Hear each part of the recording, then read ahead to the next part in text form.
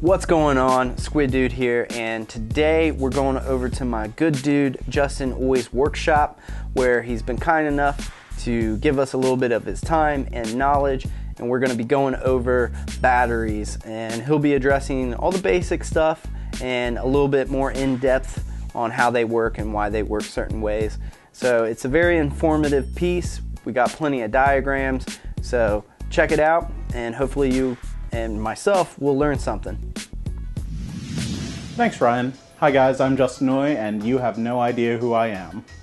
I'm a part-time box modder from Dayton, Ohio. I've known Ryan for probably over a year now. And I'm here today to talk to you guys about batteries, what they are, how to use them safely, and different ways to arrange them to make the perfect vape for you. So hopefully we can answer any questions you have and correct any misconceptions you may have about how these things work. So the battery we use most often is the 18650. Now, why is it called the 18650? Well, it actually refers to the shape of the battery. The 18650 has a diameter of 18 millimeters and a length of 65 millimeters, while the 0 represents the fact that it's round. Now, there's different types of 18650 lithium batteries, as some of you may know. The ones we tend to use are IMR or INR. What that means is, for the I, that represents that the cell is lithium. For the M and the M represents manganese and the N is for nickel. And the R means that the cell is round. There is another type of lithium-ion battery worth mentioning, and that's the ICR, where the C stands for cobalt. This is one here that I use in one of my flashlights. The ICR is different from the IMR or INR in that this is what's called a protected cell.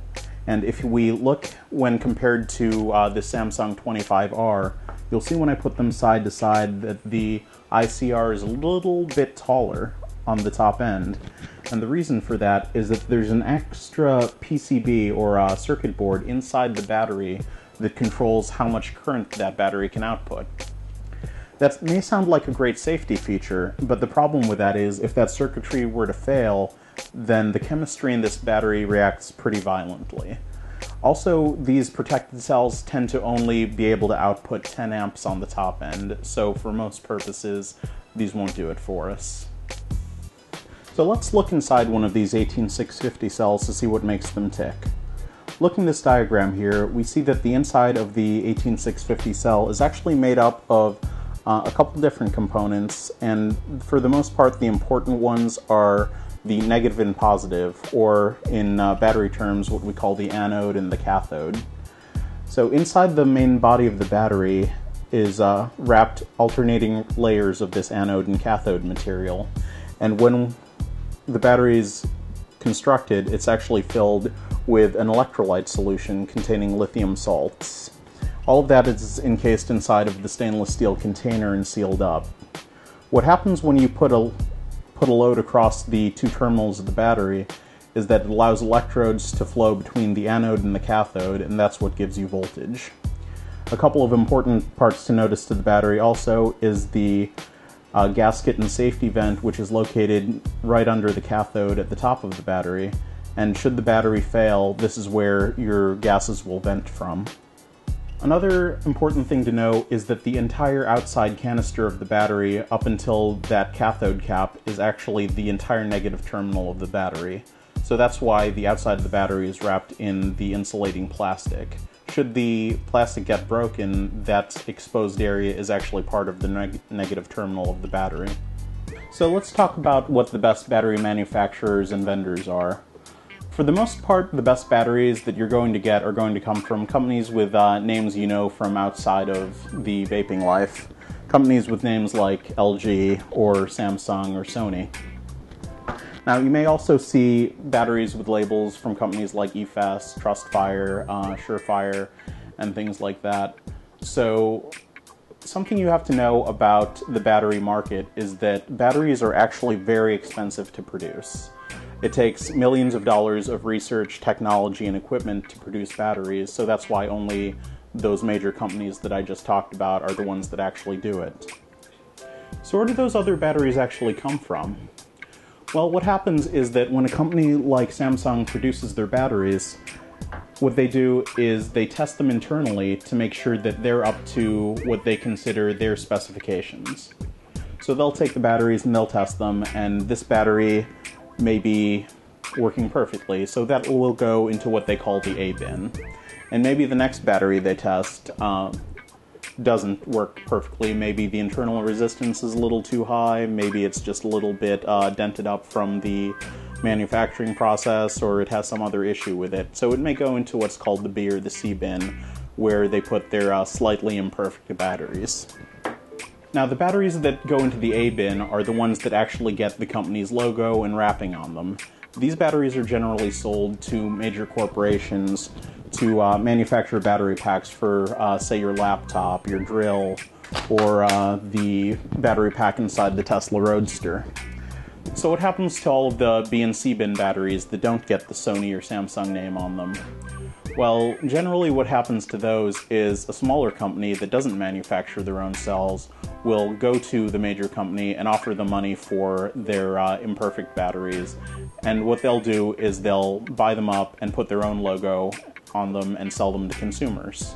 Now, that's not to say that these are bad batteries by any means. They were still made by one of those major manufacturers, but there was some reason that the original manufacturer didn't feel comfortable selling with that battery with their name on it.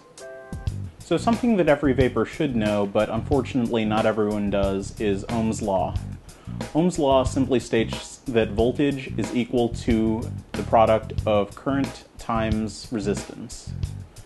So the application of this is, if you were using a mechanical mod, you would take the voltage of your battery, which fresh off the charger will be 4.2, and that's equal to I, which is the current, times the resistance. So you should be using your ohm meter to find the resistance of your build, and you would be able to solve for I, which would give you the current, and that would help you determine whether or not that build is safe for your battery.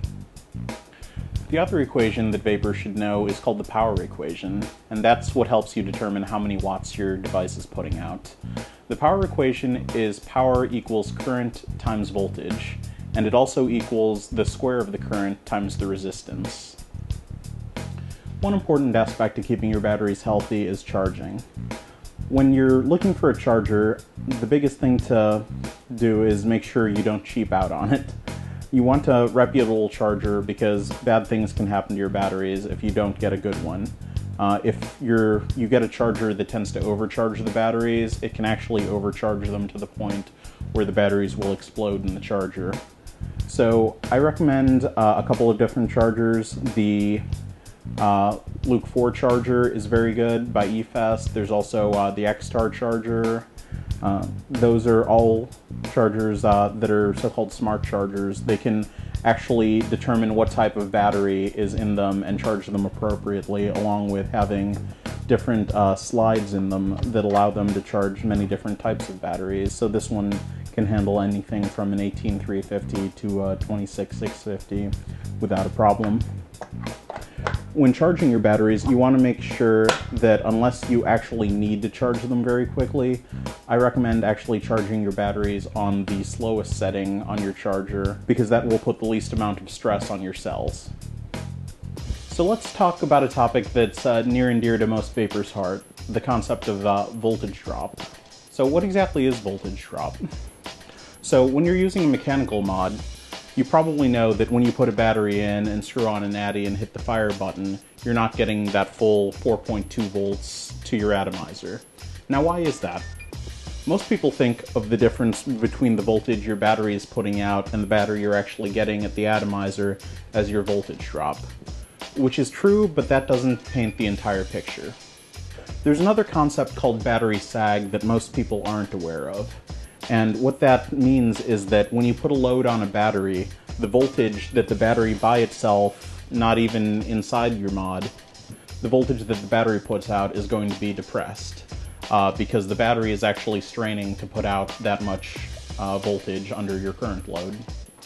Now, to demonstrate how this actually works, I've got a demo set up for you guys. I've got a 510 connector wired up here.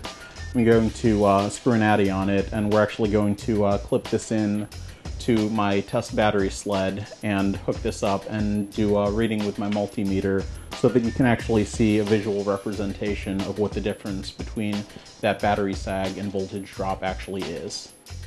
So here's the setup we were just talking about. Here clipped in my soldering squid, I have my 510 connector with an atomizer on it. It's running a 0.3 build, and behind it is the negative lead to the battery sled, and the positive lead is free floating right now, and I'm going to have Ryan connect that to the positive lead of the 510 when we're ready to go. I'm going to be using this multimeter on voltage mode to actually get a reading on the battery and the 510 connector so that you can see the representation of what it looks like between the battery sag and the actual voltage drop of the system. So if I take the leads for my multimeter now while the circuit's open and there's no load coming across, and I connect it directly to the terminals of the battery, we'll get a read on it and see if we can get a consistent read. I'm going to go with 4.14 on that. Now what I'm going to do is I'm going to connect the probes of the multimeter to the battery again, directly to the terminals, and I'm going to have Ryan connect the positive lead of the battery to the positive lead of the 510 so we can see what's going on under load. So I'm going to, not quite yet, and we're stable. Go ahead.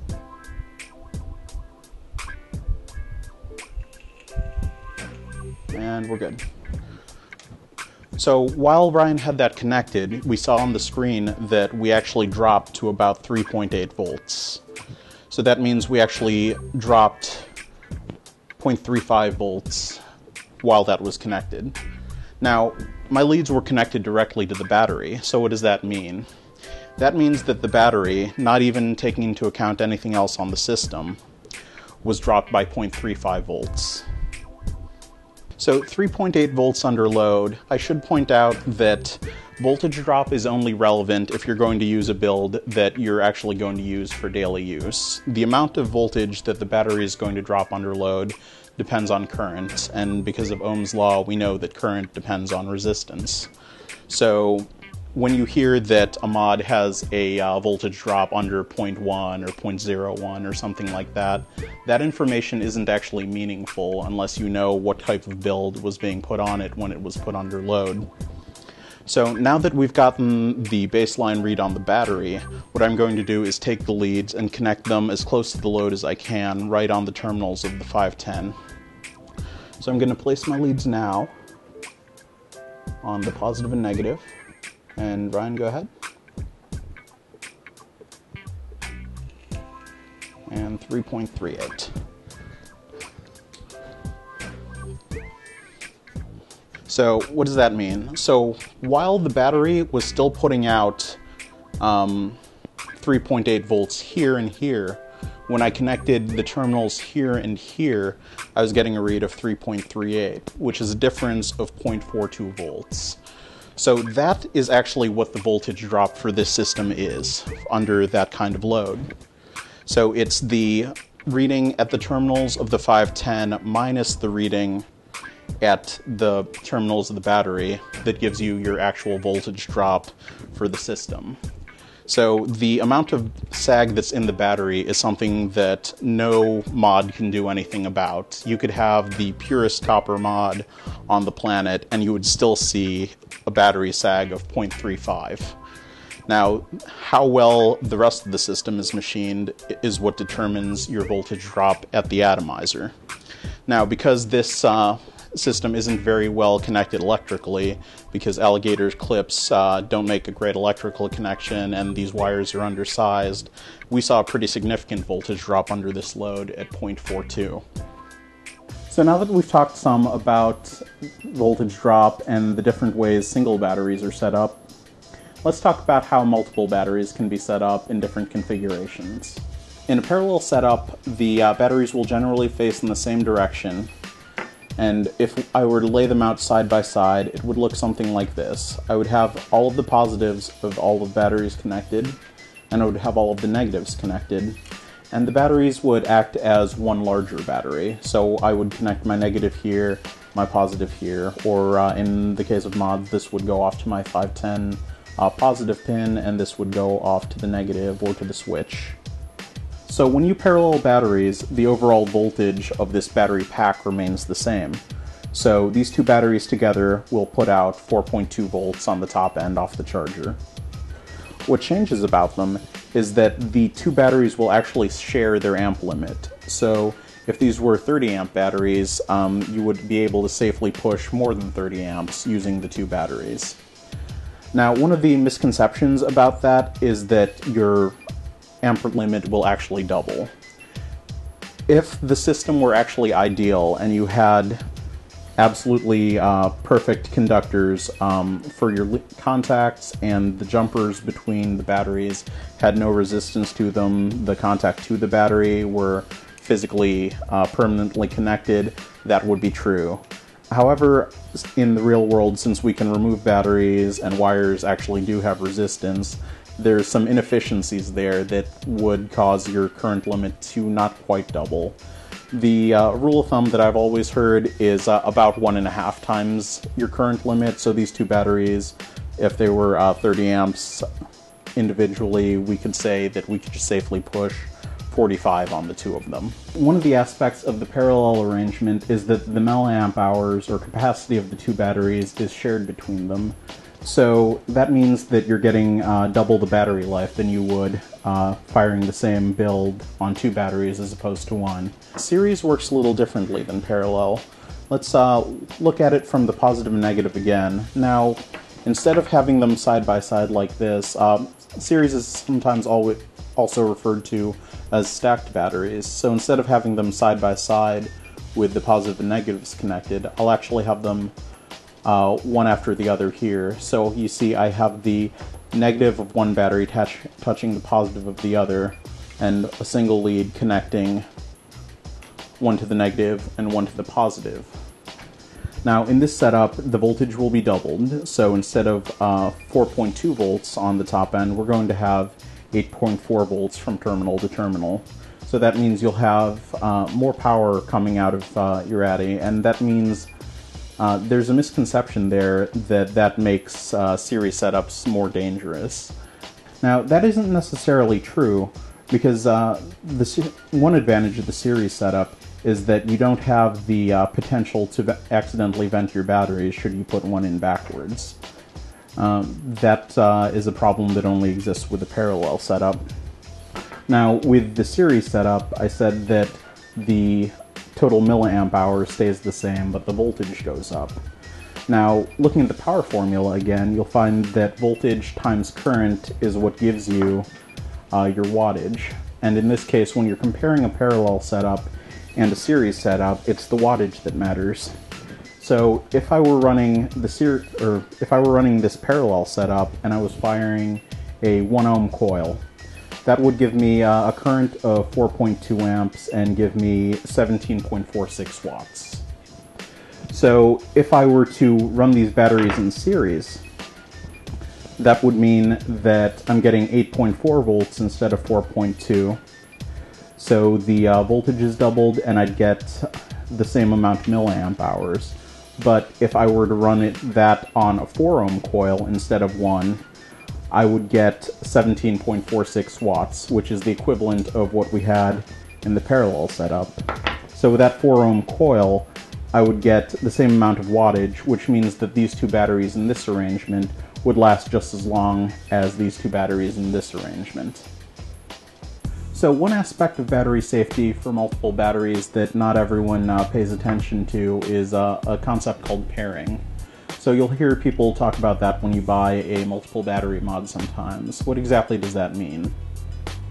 So when you're using two batteries together, you'll want them to wear and age at about the same rate. So when you pair or marry batteries, what you want to do is buy two or however many batteries you need, and you want to use them and charge them together and only use them in the same device with each other. And what this does is it makes the batteries age more evenly. The reason that's important is that if you're using your mod and one of the batteries fails and the other one does not, the one battery that's still working may be overloaded, and the failing of this battery causes this one to fail too, which can lead to a dangerous situation. So ideally what you want is to have both batteries wear low at the same time, and by the time that they're close to dying, you'll know by that point that it's time to pull them both, and you'll be able to charge them up before you have any problems. This applies to both types of setups, parallel and series, but it's very important, specifically for series, to always buy the same type of batteries and to keep a married pair together. Well guys, my time with you has come to a close today. I'd like to thank Ryan a lot for having me on today. It's been a blast. If you have any questions, please feel free to post in the comments below. Follow Ryan at Squidude on Instagram. Follow me at Oymods on Instagram. Hope this has been helpful. Hope you've learned a lot, and we'll see you next time.